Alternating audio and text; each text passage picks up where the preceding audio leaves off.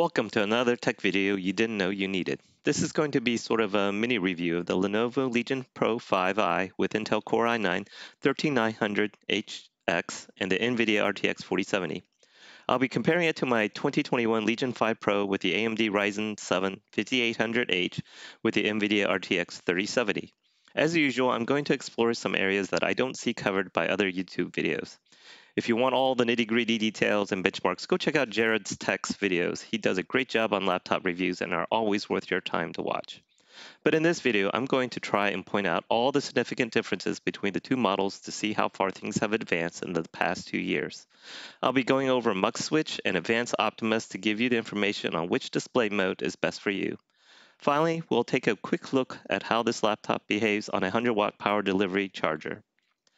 I decided to go with Intel this time versus AMD because first, the RTX 4070 Zen 4 models aren't out yet, and second, because from my research, I believe the AMD Zen 4 Ryzen 9 7845HX, which is a 12-core, 24-thread part, though will be more power efficient at full gaming load than the Intel part, but will lose in power efficiency at low loads.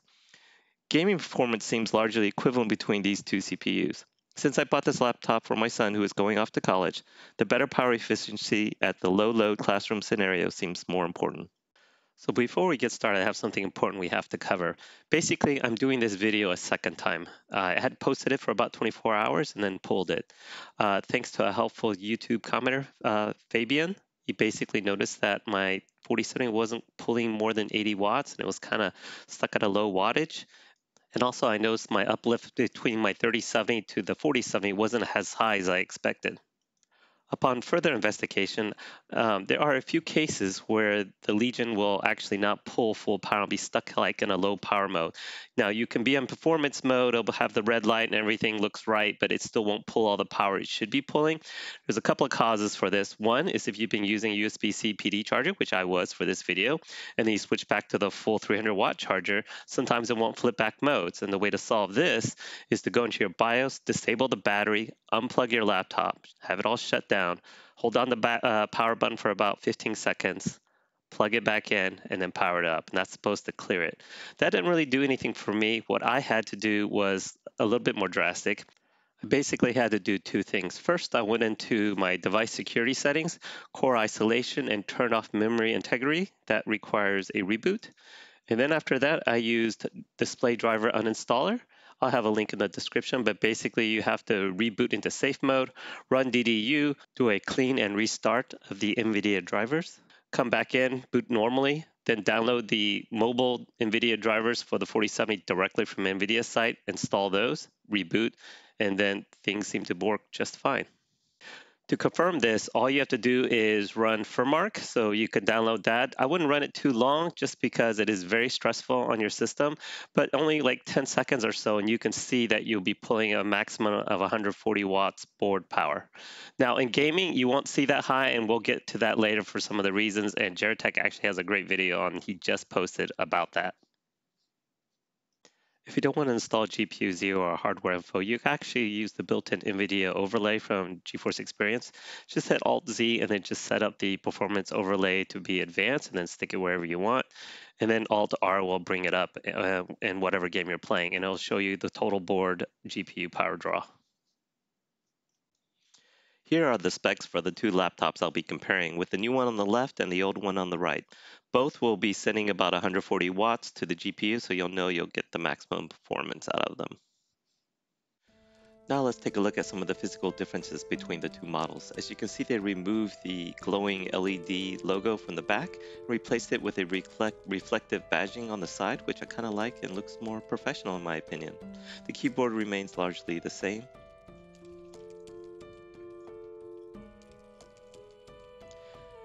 Also, they moved one of the USB-A ports from the back to the left side. Also, the headphone jack moved from the left to the right side.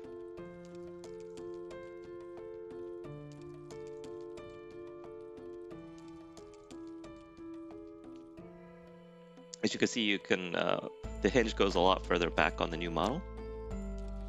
And the laptop's just a little bit lighter. Now I'm just going to run through all the BIOS screens for you.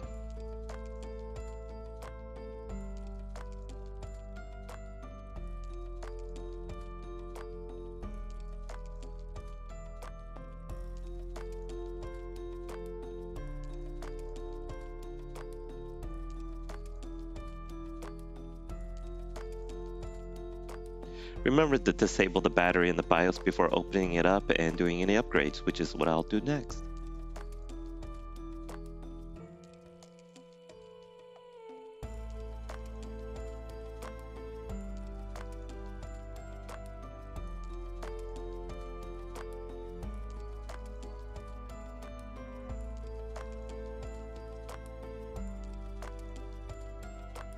So the first thing I wanted to do was fill that extra NVMe M.2 slot with a Crucial P5 Plus 2TB SSD. It was only $120 when I purchased it. So the first thing you want to do is put the packaging material back in between the keyboard and the screen, so that way you don't leave any imprints, since you will be applying a little bit of pressure as you remove the 10 screws that are required to remove the back panel. Now just remember the position of those screws, because the front ones are definitely shorter than the back ones. Next, you want to use a pick tool or a guitar pick to pry open just the corner of the laptop and then work your way around to pop all the clips. You might need to use a pry tool, a plastic pry tool, but it was fairly easy this time, easier than 2021. You don't have to worry about the vents. It's kind of a straight shot all the way around, and then the back just comes off. Once you get the back panel off, then you want to remove the 3 screws I circled in red. That will remove the cover of the secondary M.2 slot. The green circle denotes the screw that holds the M.2 drive in place. Please note that according to Jared, the right slot, where the boot drive is currently, you only could fit a single-sided SSD in there. It won't fit a double-sided one. So if it's a thicker SSD, it's not going to fit. So just keep that in mind. I also like how both RAM slots are still upgradable.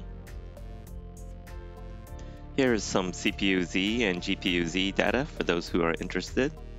These Gen 4 NVMe drives are quite speedy. The left side is the Samsung included 1TB drive, and the right side is the Crucial P5 Plus 2TB drive that I added.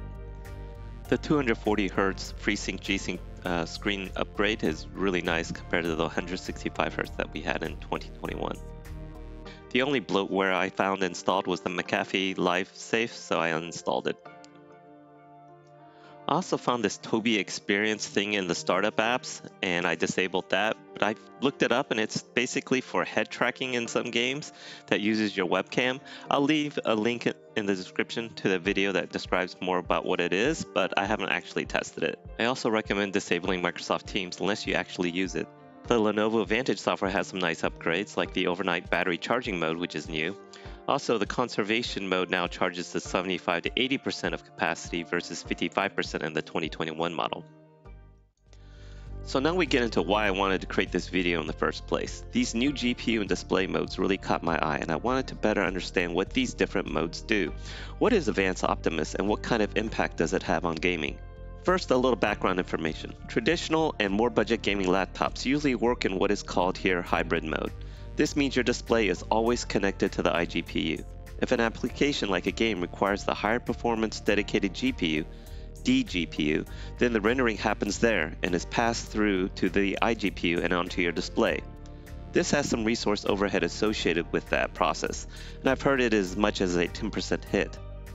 Higher-end gaming laptops have what is called a MUX, short for multiplexer switch. This is implemented at the motherboard, where the internal display is wired to both the iGPU and the dGPU, and through a BIOS toggle it can connect the display to either GPU. This is what Lenovo Vantage software dGPU mode is, and requires a reboot when changing to and from this mode. When dGPU mode is on, the iGPU is completely turned off, and therefore you lose any battery savings you would have when doing non-graphic intensive tasks like web browsing. So while Vantage is set to hybrid mode, you will see display mode options in the NVIDIA control panel. Here you have 3 different options. Automatic. It creates a virtual display and then connects the dGPU to this virtual display on an as-needed basis. You'll actually hear the windows chime like a new external monitor was plugged in when a game starts and it switches to dGPU. There's a bit of a pause freeze when this happens and takes a couple of seconds. Same thing happens when you quit the game and the monitor is detached. You can even see this virtual second monitor in the Windows display settings. Think of this as an on-demand virtual MUX. Optimus. This is the more traditional past the dGPU rendered frames through the iGPU and then to the display. This is very seamless as no virtual display is created, but there is some loss of performance due to the overhead. And finally, the NVIDIA GPU only mode. Like automatic but impermanent dGPU mode. The virtual mux is switched to DGPU and stays there all the time. So Advanced Optimus gives you some very interesting options. In theory, giving you all the advantage of BIOS level mux switching without the hassle of rebooting. I'll also be looking at hybrid auto mode a bit later when using a 100-watt power delivery charger. Another thing to take note is that G-Sync is only available in an Auto and NVIDIA only GPU modes. In Optimus, it's only going to give you FreeSync. To test all these different modes and what impact that has on gaming, I'm going to use Reternal in the built-in benchmark. I'm going to be using medium settings with RT set to medium, also at 1440p.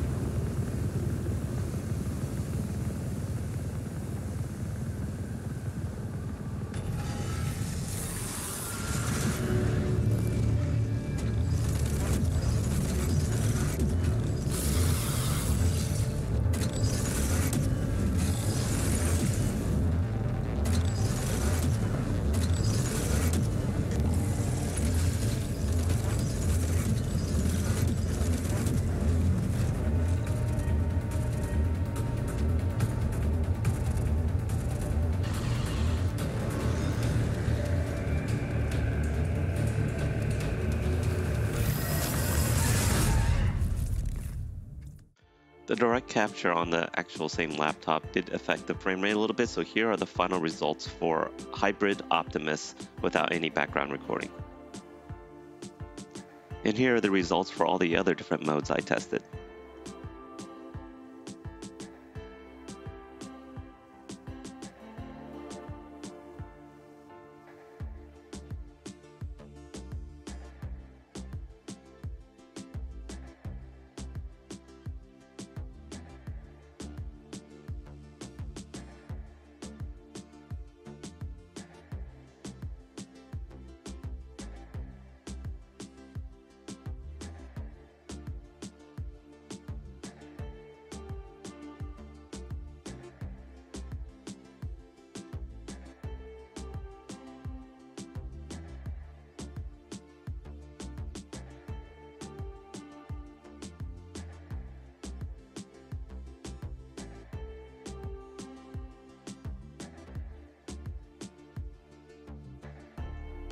And finally, for comparison, here's the Legion 5 Pro 2021 results.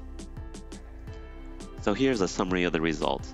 As you can see, using Optimus, you only take about a 2% hit, and automatic NVIDIA GPU only mode and DGPU mode should be all about the same. So really, there's no reason to use DGPU mode. Just leave it in hybrid in the Vantage software and then just choose the mode you want on the NVIDIA control panel.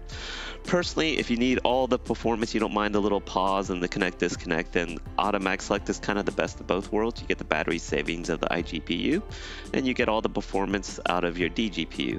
But Optimus isn't bad either, with only a 2% hit, at least in this one game.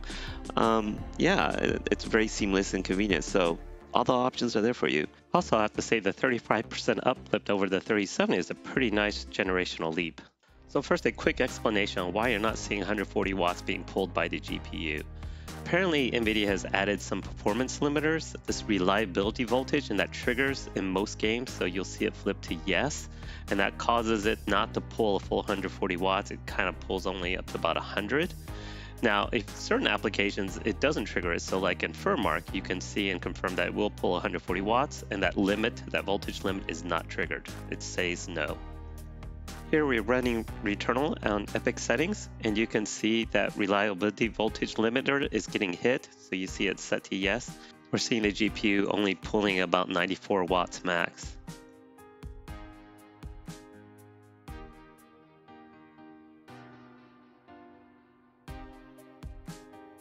And here in Destiny 2, we're capping out at around 83 watts.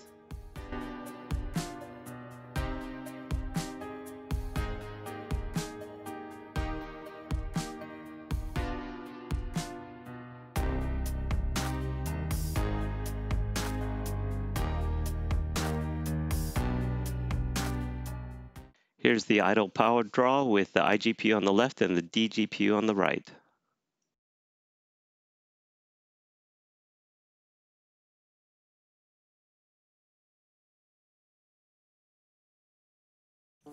And what kind of a Rogan Tech video would this be without some Destiny 2? So we're going to use that to show the CPU and GPU temperatures running at 1600p native at high settings with motion blur and depth of field and chromatic aberration turned off. And now we'll be taking a detailed look at CPU and GPU both in watts used and the temperatures.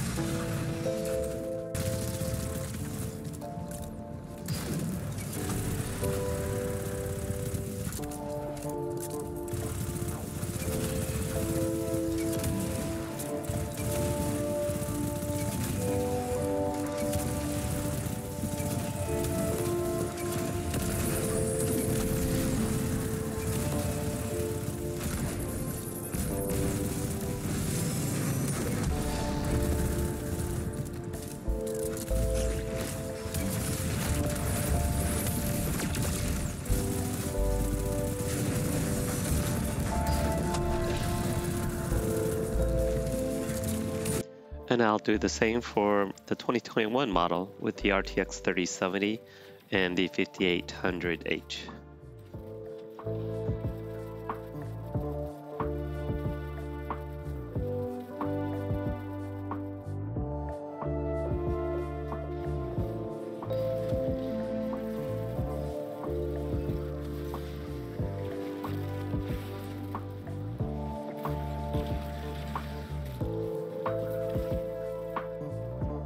And now the numbers for Reternal on Epic settings.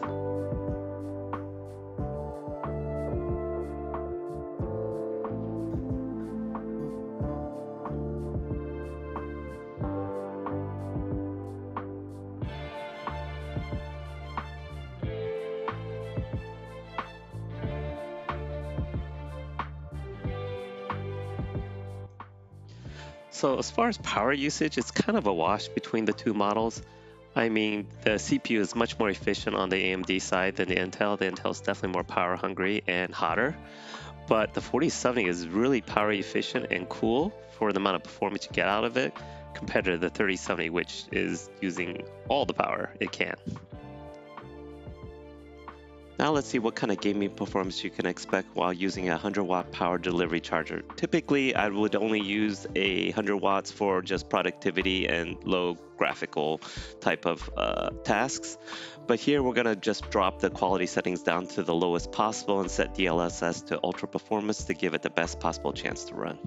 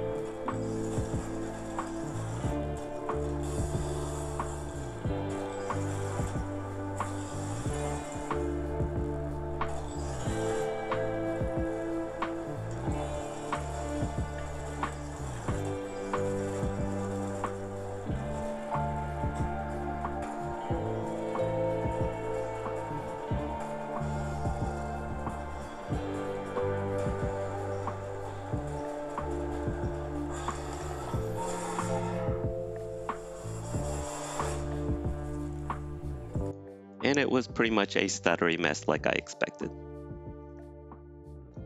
Now let's test Destiny 2 at the same settings I was using before, which is 1600p high.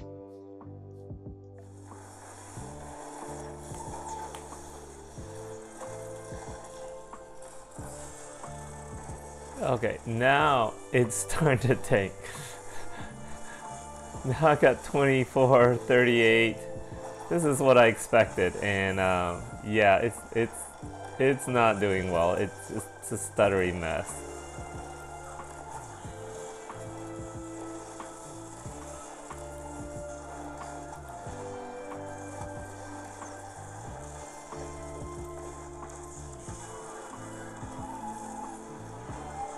And then now it's smooth again, so it kind of comes and goes.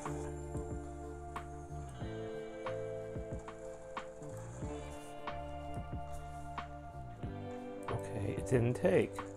I said no. Apply.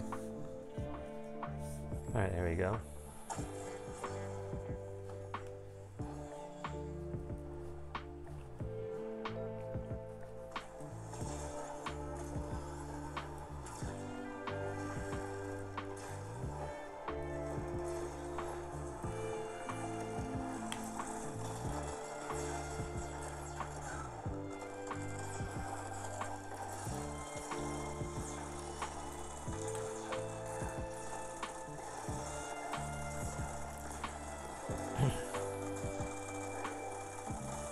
Okay, this is not half bad.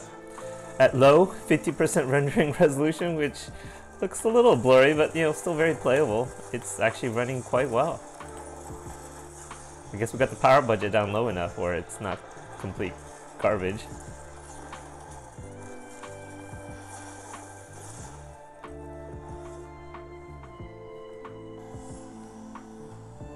Okay, yeah, this is pretty impressive. This is definitely working better than the 2021 model as far as how it manages power. If you can get your GPU utilization or power usage down low enough, this is actually quite reasonable when you're considering you're only using a 100 watt USB-C power delivery.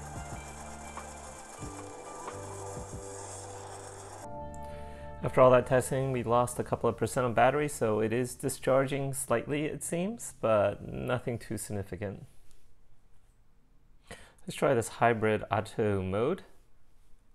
It's going to force eGPU probably while we're on a 100 watt PD and see what that does. So it is obvious it's using the eGPU only and the 4070 is not being used at all. Here we're at low settings, 50% rendering, and we're only pulling 50 watts, which is great, and our frame rate is 16 while in orbit, so I'm not even going to go try to play this game. Because yeah, why would you play Destiny 2 on an iGPU, especially an Intel one? This is kind of pointless. And really, I guess if you're playing Hearthstone or something, I have no idea. I don't know what the use case is for this. If you're going to use 100 watts, I'd rather use the 4070. Pull the maximum 100 watts, get as much performance as you can. Just try to lower your settings so you can get closer to that 100 watt budget and you'll have an okay gaming experience. But this is not it.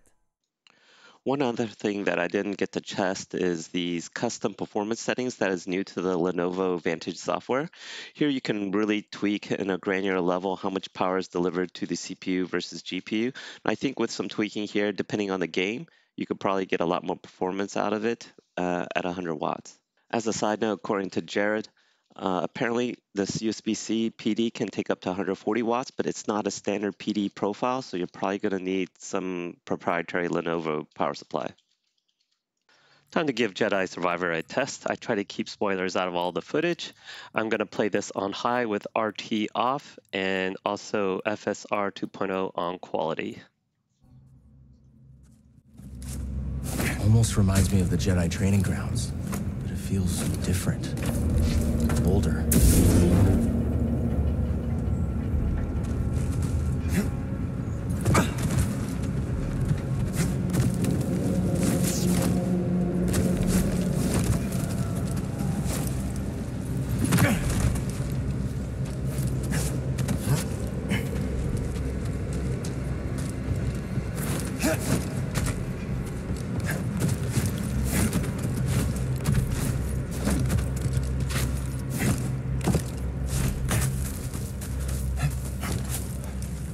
What is this place?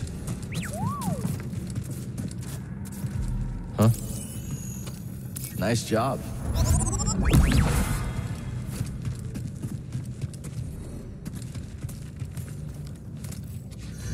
Power's still running down here. Let's see if we can hit the lights. What's that?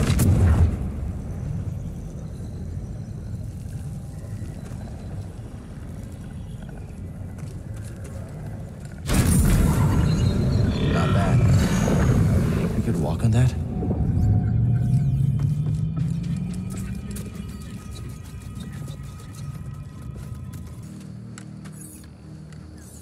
I'll be there in a moment, Cal. Don't wait on my behalf. Oh, such strange buildings. Oh my, what is that?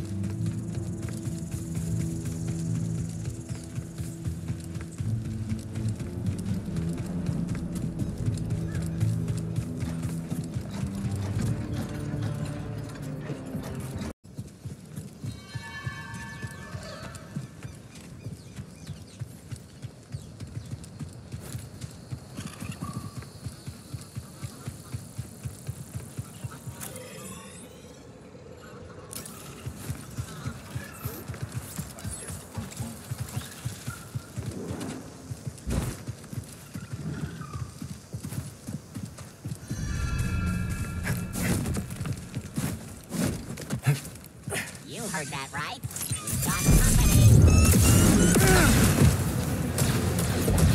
Going down.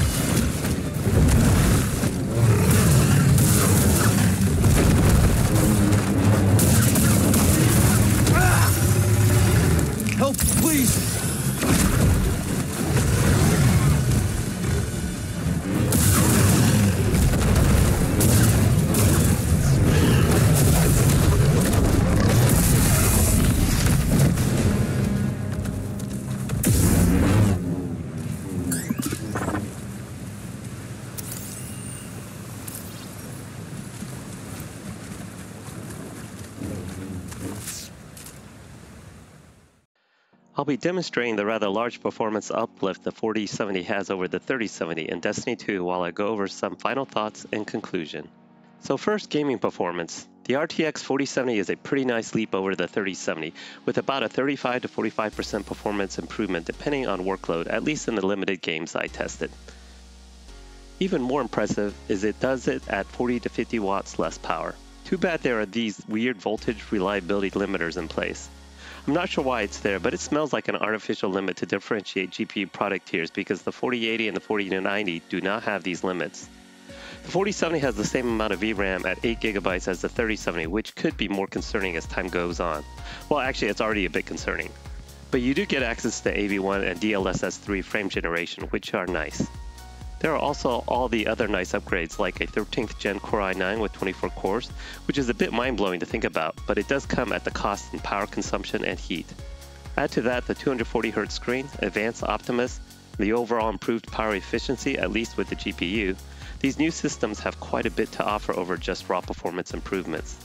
This completely maxed out Pro 5i costs less than $1950 before tax. Throw in another $120 for the additional 2TB NVMe. After taxes, the total cost here in the States was $2230, which isn't horrible considering the amount of machine you are getting. Having said that though, you could get some great deals on older Legion Pro laptops and could save you several $100s without that much performance loss. If you don't have to have the latest and greatest, then yeah, going with an older model is not a bad choice. I have a few small nitpicks though. The new shell is a fingerprint magnet. Still not a fan of the 10 keypad. I'd rather not have it and just have everything centered. Touchpad palm rejection still isn't great, and no thunderbolt.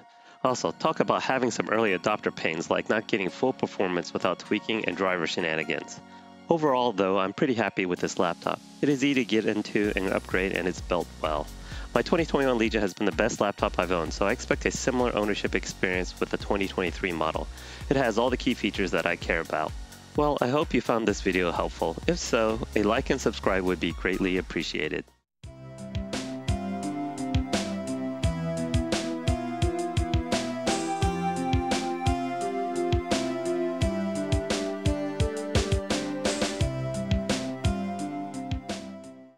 Welcome to a bonus segment. Yes, this has nothing to do really with the laptop, but if you do a lot of text or coding on a laptop, you might find these shortcuts helpful. Set this up in PowerToys under keyboard shortcuts, and then basically I use this to help me navigate around or select text a lot easier since I find the home and page up, page down cluster really far away and hard to reach. So using these shortcuts, and once you kind of get muscle memory around them, really saves a lot of time in my opinion. Give it a try and let me know what you think.